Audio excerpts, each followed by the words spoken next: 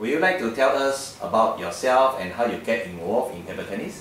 Yes, my name is Lim Jing Shuen and I'm 13 years old. I'm a Star League player. I started playing table tennis since I was 6 years old.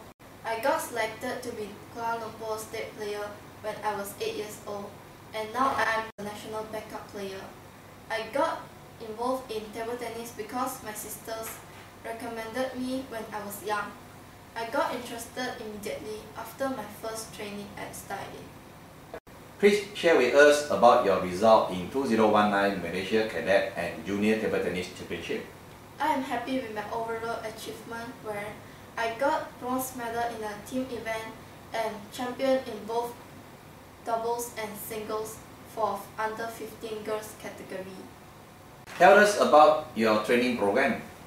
As a national backup player, I am required to train with the national teams at least 4 sections a week. The training a lot focused on skills and on stamina. In addition to the national team training, I also attended training in Star League. Before your final match against Sydney in under 15 girls category, did you feel any pressure or stress? Yes, I felt stressed when waiting for the game. Sydney is a very strong and consistent player. I lost to her in most of the national team selections, and I really want to win in the final. Do you ever think of winning Sydney in the final? We have been training together since we started learning table tennis at 6 years old in Star League. My dream is to be a champion in 15 single girls category. Therefore, I would like to win in the final. During this championship, do you have any disappointing moment? Yes, I do. I am very disappointed in my performance during the team event against Penang in semi-final. I lost 2 games and it caused my team to lose to Penang.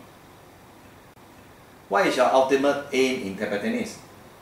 I will continue to train hard and I wish I would qualify to play in Olympic in the future. Lastly, do you have anything to say to anyone?